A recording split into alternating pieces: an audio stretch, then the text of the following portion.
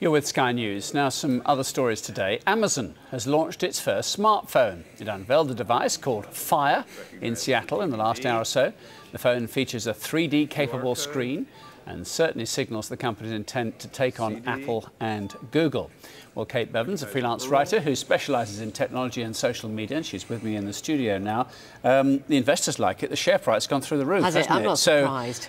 Is it a good device? I think it's a good device. I think it's a clever device for Amazon strategy. I mean, quite apart from all the sort of cool fun stuff like the 3D and the Firefly, kind of augmented reality thing, it's a brilliant platform for content delivery. I mean, it's not only brilliant for delivering digital content, movies, music, it's got all the music services that are announced, but the 3D shows off physical product absolutely brilliantly, and that's what it's brilliant for. So take us through the specs. 4.7-inch screen? 4.7-inch screen. Closer to the Samsungs than the Apples, isn't it? Yeah, because there's talk that Apple's going to make a bigger phone this Christmas, but we'll see about that, but that's a whole other story. Quad-core processor, a 13-megapixel camera. So in terms of specs, it's pretty standard. From what you can tell, as good as the other smartphones. As good as it's the right others, up there, yeah. Competing with the best. Yeah. OK, is it priced like the best, like 500 quid or something? No, I mean, it's less than that. From what I can see in the US, it's going to be either $199 or $299, and with AT&T. It's a lot cheaper than an iPhone. It's a lot cheaper than some of the high-end Nokia. So, yeah, it's an interesting package. Now, the joke that we were sharing earlier was the browser would be completely locked and all you could do with it is go to the Amazon website.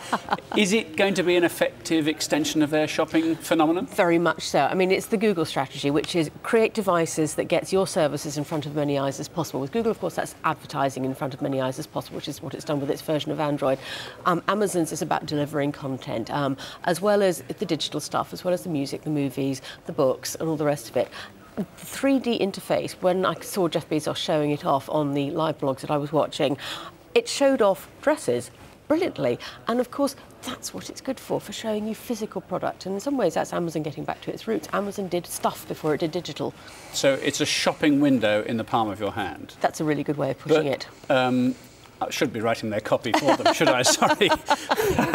But from what you could understand, it's going to be a decent phone as well? It does all the other things. I noticed it automatically will store all your photos in the cloud. Yeah. That's an interesting bet, isn't it? To give unlimited cloud storage.